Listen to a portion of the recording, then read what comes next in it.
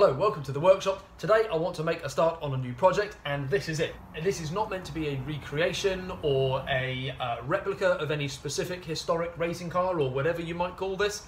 This is just my vision of what I'd like it to look like, of something you would have seen driving around Brooklands or Indianapolis in the 1920s, 1930s. I've got a chassis, I have got a 1971 MG from which I'm going to take the engine, the gearbox, that sort of thing. Other than that, I'm just going to build it myself and make it up as I go along. I should point out, I have never built a car from scratch before, I do not know how to build bodywork, and I'm not a professional mechanic, engineer, fabricator, or anything like that. So, yeah, wish me luck. The first thing I want to talk to you about is the chassis that I bought to build this car on. It's from a 1934 Armstrong Siddeley Tourer, and it's really ideal for the job. In fact, it's even more ideal than I thought it would be when I bought it. The main reason from a visual point of view is this. The chassis rails taper down to the front. They are about 100 centimetres apart at the back and 60 at the front. What this means is that the chassis will follow roughly the line of the bodywork, which I'm hoping will give it a more professional look, like the chassis was built for the body rather than the other way around. This should make it look a little bit more custom built and less like something that was built in a shed out of parts, which it is. The chassis also looks right from the side. I've done my best to draw it onto this image here, but I've done a rather crude job of it. But you can see that the chassis rails have this elegant arch that goes over the rear axle. The beam then tapers down slowly towards the front, where it meets with the curve of the front drum irons. I think it's actually a very attractive piece of metal, if that's not a strange thing to say. There's also several mechanical reasons why I went for this chassis. It's the right wheelbase and it's the right length. But more important than that, it already has exactly the type of front suspension I want. I always wanted this car to have a forged underslung axle, like cars generally did in this period, and on a vehicle like this, where the front axle and suspension are going to be completely on show, that sort of thing is more important than ever. This is the radiator grille, which I already have, and the seat here has to be wide enough for two rather cosy people to sit in. After that, it's going to taper down to a point at the back. I appreciate that people aren't going to be looking at the car from above, so this may not be relevant. I'd rather they didn't look at it from above because, frankly, it looks like a rectal suppository.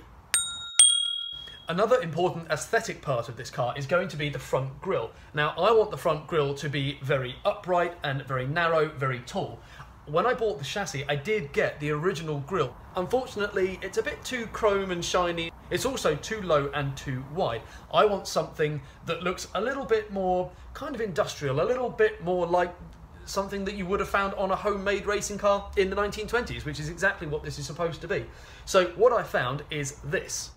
It's a front grille and radiator from some sort of Austin from the 1930s. I'm not entirely sure which model. I think it's from an Austin 10 or a small van or truck. To be honest, it doesn't really matter. It's exactly the look I want. I like the shape of it, the height of it, the width of it, and more than that, I really like the condition of it. It's very imperfect. It has a great patina, it's quite rusty, and I'd like to preserve that. I'll most likely just wax it and just leave the rust on it. I like the look. As well as the chassis, I have bought a 1971 MGB. Now, I went for this car for lots of practical reasons, just because the engine was the right sort of size and shape, but mainly because, frankly, it was all I could afford. And a car like this in period would have had some kind of big straight 6, big straight 8, you know, perhaps even an aero engine, but anything like that, and ideally I'd like to have a Jaguar straight 6 in it. They're incredibly expensive, and to get a complete Jaguar XJ6 or old E-Type, something like that, is thousands of pounds. So that was just out of the question. Whereas you can buy an MGB with a 1.8 litre 4-cylinder engine, you can buy it for a few £100 and it comes with everything. Engine, gearbox, prop shafts, axle, wiring loom, gauges, it's all there, and I can just cannibalise what I need and then get rid of the shell at the end. So I've got that, I've got the chassis, everything else I shall build as I go along. Now, although I'm going into this with slightly starry eyes, I'm not completely devoid of experience. I did restore my Series 2 Land Rover in this workshop, and I learnt a lot from it, and I then went on to build some motorised kids' toys, which also turned out really well. So doing those projects has given me a little bit of skills, a little bit of experience, but even so, this is a bit of a leap forwards.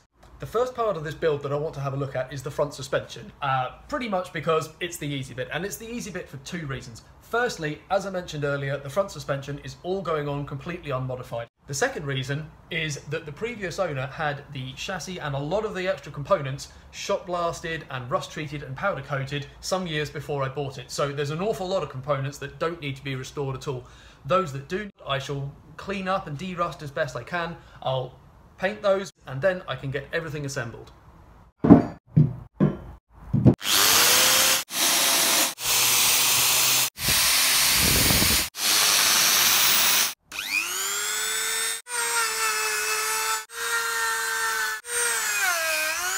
How sexy does that look? Now, I would actually quite like to keep this finished because I think it looks brilliant, this pitted metal just cleaned up.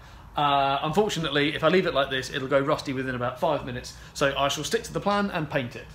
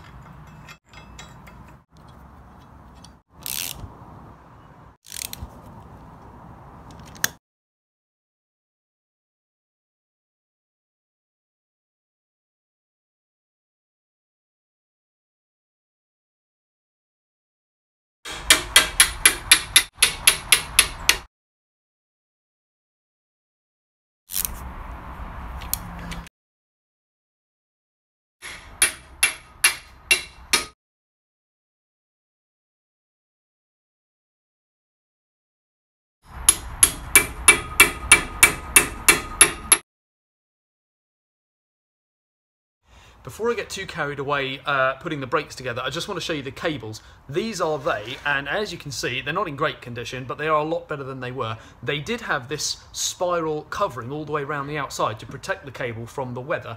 I've had to take all that off, so that's going to need to be replaced with something weatherproof. But fear not, I have a plan.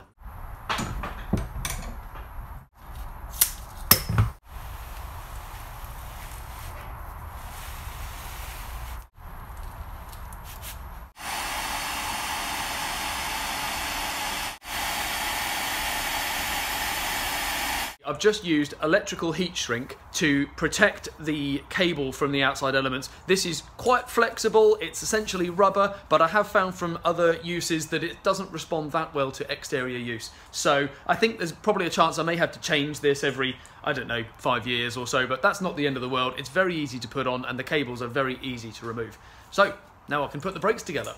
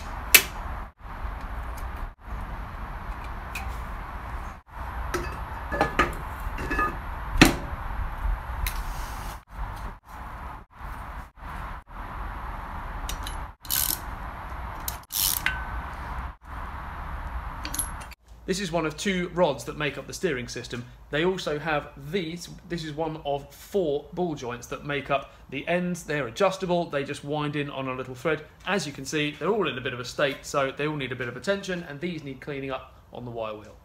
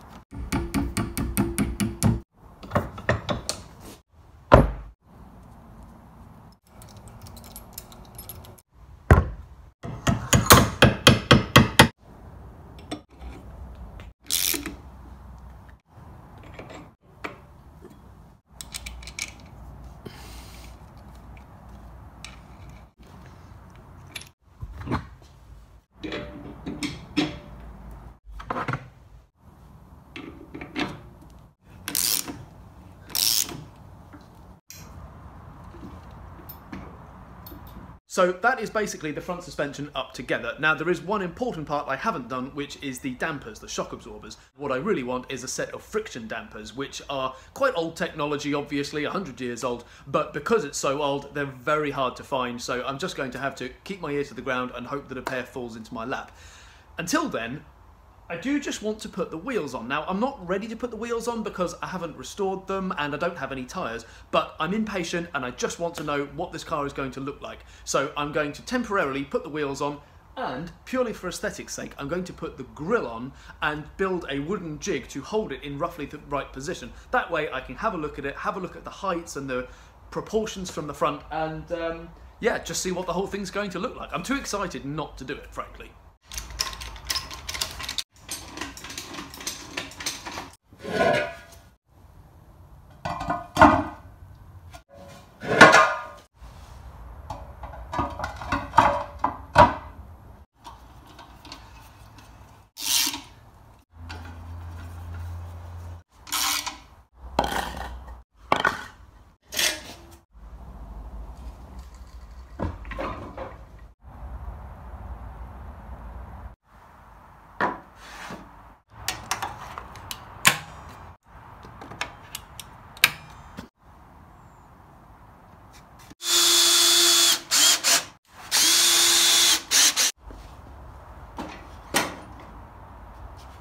Putting things like the grille on at this stage is obviously a bit silly, but I think it looks great, the proportions are exactly what I want, and a lot of these things will have to change as I go on anyway, but this gives me a really good idea of what I'm working towards.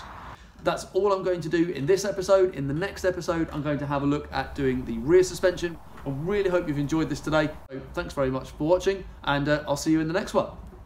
I think it looks the bollocks.